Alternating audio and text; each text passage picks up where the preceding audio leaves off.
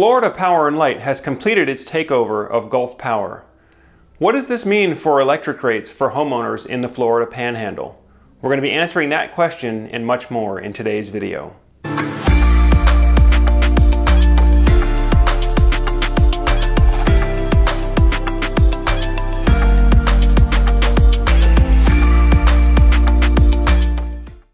Hi everyone, Joe Ordia here for Solar Surge, and for the past 9 years I've been helping families achieve energy independence using clean renewable energy.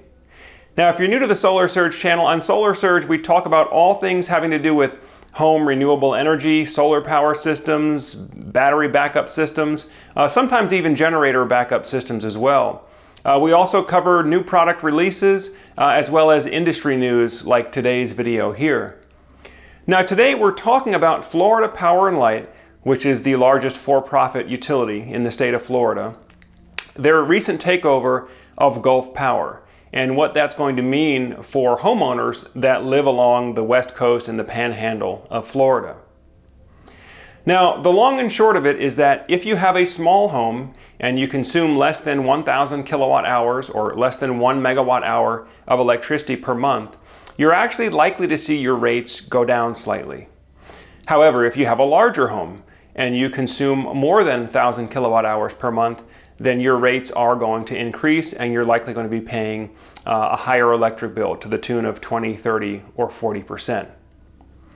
Now, FPL believes that they can achieve greater profitability by taking over Gulf Power's operations. They believe they can achieve greater efficiency in terms of power generation, distribution, operations, and maintenance. But I suppose time will tell. What we do know is that the state's largest for-profit utility company has now become even larger and therefore is now expected to have even more pull and political influence. So if you're a homeowner living on the West Coast or the Gulf Coast of Florida, what are some things that you can do to take more control of your energy cost and your energy situation? If you've ever looked into solar power for your home or something that you've ever considered, the time is right now to make the switch to solar, because although FPL brings along with it higher electric rates on a per kilowatt hour basis, they also offer a generous one-for-one net metering program.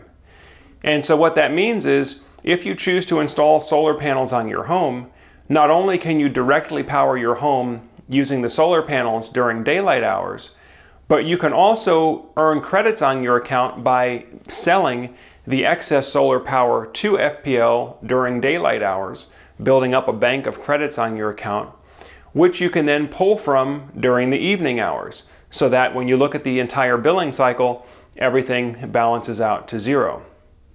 And of course, financing rates are still very favorable for purchasing your solar power system. So instead of having to purchase for all of your solar equipment outright, what most homeowners choose to do is set up a low-interest fixed-rate financing to where the monthly payment for your solar loan cost is actually less than what your monthly electric bill is. So it essentially allows you to divert a certain amount from one power bill, in this case an FPL power bill, to a solar bill instead, keep the monthly payment the same or lower, and actually keep that monthly payment fixed. So as everybody else's rates are going up a few points each year with inflation, if you have a fixed rate solar loan, your payment does not change for the life of the system. And then of course eventually you pay it off and you have free power.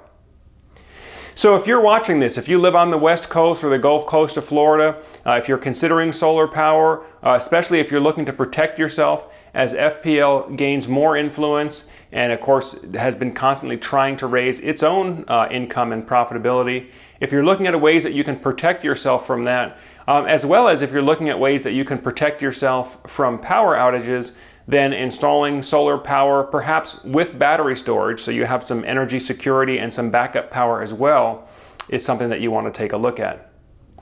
You know, folks, as always, if you're in the process of looking at solar power options, or maybe you've never actually, looked at specific pricing and you'd like to get a price quote just to get some idea of what the cost and what the savings would be, as always, feel free to reach out to us at the link below there.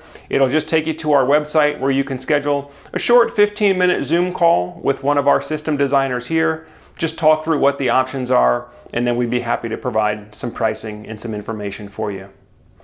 Of course, if you're getting good value from the information we publish here, be sure to click on the thumbs up button. And also consider subscribing to the channel so you can keep up with us. That way when we publish the new videos, it'll come up on your homepage, come up on your feed, so you can stay up to date with what's going on in the industry.